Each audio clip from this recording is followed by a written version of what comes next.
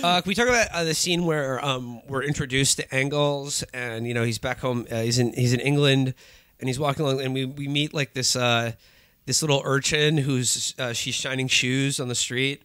And she's signing the shoes of another child for a penny. And then she's like, I'm showing you shoes, governor. Can I have me penny? And then like the kid's mom is just like, no, you little shit. Those shoes, you suck at this job. And just like kicks her and walks away. And Engels sees this and he's like, oh, little girl, you can shine my shoes. But I'll pay you. And then I was like, she had like, I don't care if you're not good. Yeah. It kind of feels like that's what socialism is really about, making sure that the bad workers get paid too. Everybody gets a farthing. These lazy shoe shiners out here.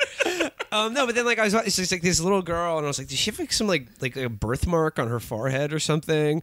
And then like Engels follows her home to the hovel she lives in with 30 other people, and then she like tells a story about how she was I don't know, being a factory worker. A coal eater and a whatever, so someone they send in to like clean out the gears of some giant steampunk contraption. Yeah. And she said that she got tired at work and fell asleep on the job, and like the factory foreman branded her forehead with a hot iron and then nailed her ear to a table. Nailed her ear.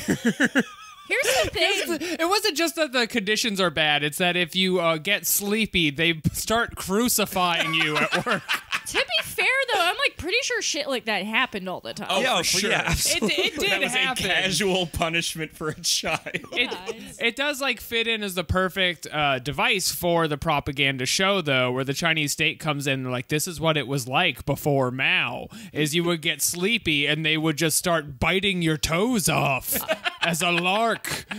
Unlike our factories now, which are perfect. Yes. Well, they installed before before Marx there were no suicide nets. They just let people kill themselves rather than saving them and sending them right back to making your iPhone. They thought it was funny. Yeah.